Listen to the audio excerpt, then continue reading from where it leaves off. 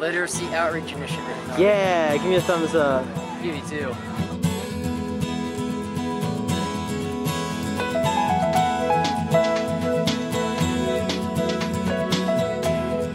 This year, the 5th graders read the Frog Scientist book. We studied it right alongside them, and then it all kind of came together for the campus visit.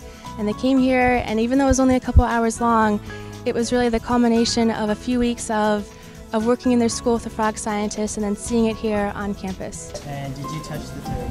Yes. What did it feel like? It felt kind of soft and jumpy. Was it slimy? Not as much as I thought it would be.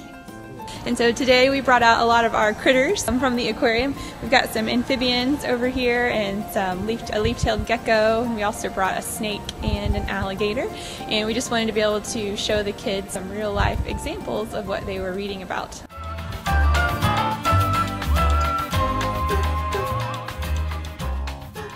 The biggest benefit of LOI, I think, really gives the kids a chance to see something they haven't seen before. It was a lot of fun. They were participating, they were being really enthusiastic.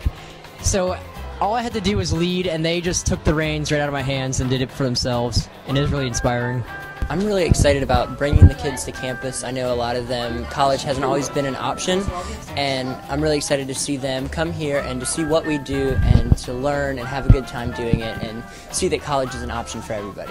A great thing about LOI, unlike some other volunteer opportunities, is you have direct involvement with the students. So we're right there alongside them doing the same things, watching the same experiments. At least for me, it really opened my eyes to the issue of literacy in Charleston and just the opportunities that are out there for community involvement. I think it was really great when we were in the Natural History Museum to see the kids get really excited about the different fossils, and they wanted to know where it was from and what kind of animal it was and why it was so big or so small or how old it was. Or how long it was. Really? So I thought that was really neat because they actually got engaged with it.